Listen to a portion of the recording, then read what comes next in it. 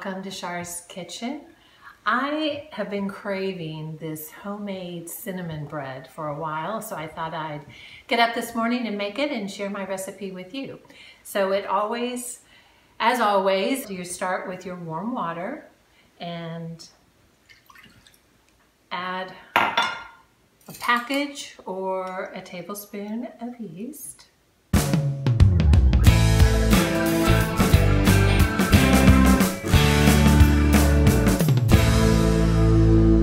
I wanted to share a couple of ideas about this bread. So it's a cinnamon raisin bread, and I love cranberries. So I tend to add cranberries and raisins.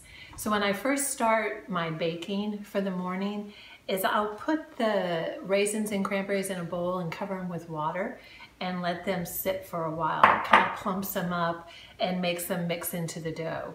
The other thing that is really nice about this recipe is that I always add nuts, and I prefer walnuts in this recipe, but nuts are completely optional. Again, your preference. So it can become your own bread, however you like it. It's a very sweet, moist bread that's wonderful, just sliced and buttered. It also is great toasted, and we've even had it as French toast. So it's a favorite in our house.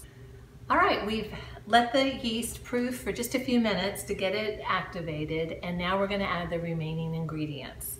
And we're gonna start with the warm milk and butter. So I warmed up the milk and the butter in the microwave. I'm gonna add that in.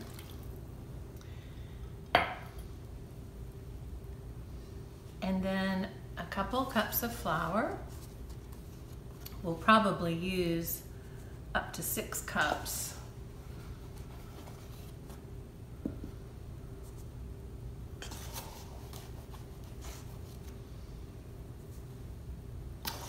And then a little salt.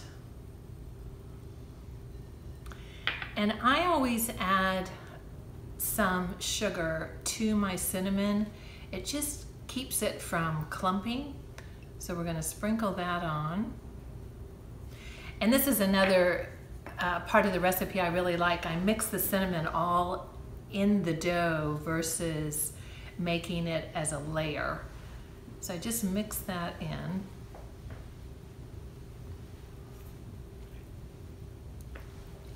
Give it a stir.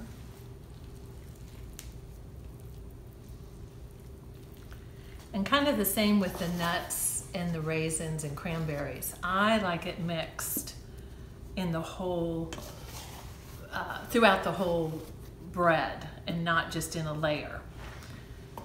And as always, I like to spread my fruit in the flour so it doesn't clump.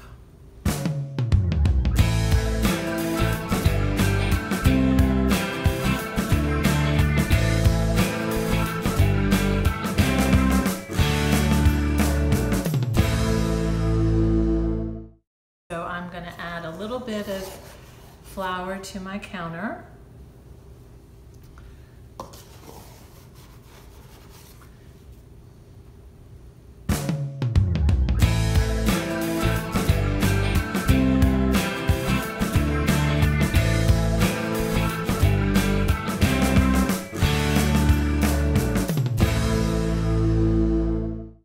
Our dough is nice and formed, and you can see it has a little bit of a spring to it when you touch it.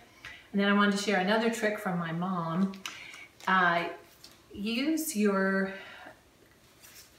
wrap from your butter, leave a little butter on there, and you coat your bowl with your butter, and then put your dough in and kind of flip it around so it's covered with butter. And then we're gonna let it sit for probably an hour and a half. We want it to double in bulk. So we'll be back to put it into loaves. It's been about an hour and 20 minutes, and so let's see what our dough looks like. This is perfect.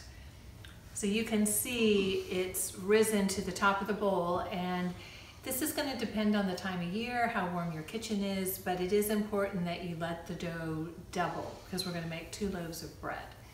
So we'll take this out.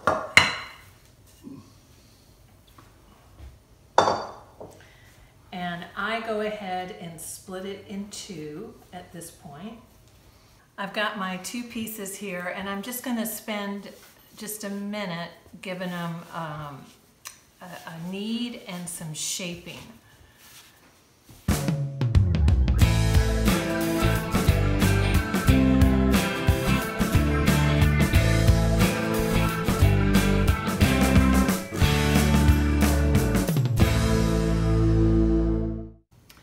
So here's our two loaves.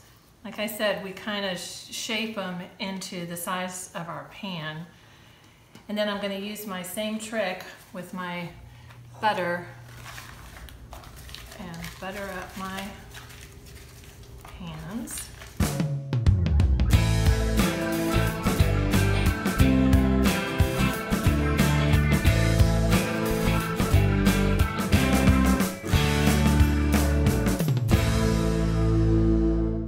We have our two pans ready to go. If you have the option to put these on top of an oven to raise the second time, that would be helpful. If not, you just want to cover them with a cloth and somewhere that doesn't have any kind of a draft.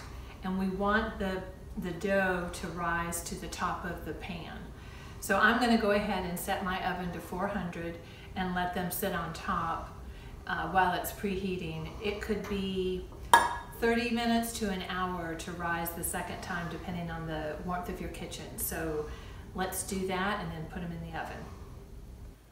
I've taken this beautiful bread out of the oven. I ended up baking it for 25 minutes and then I checked it and flipped it around so it's a nice golden brown. Now what I do a lot of times is I'll melt butter and paint the top of it, and that'll keep the crust really soft, or you can just use it like this. So you'll see, let me cut a slice.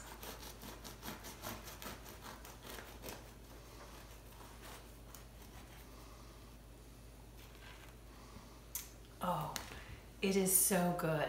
And don't forget to make French toast. Subscribe to my channel. Thanks for tuning in. Bye.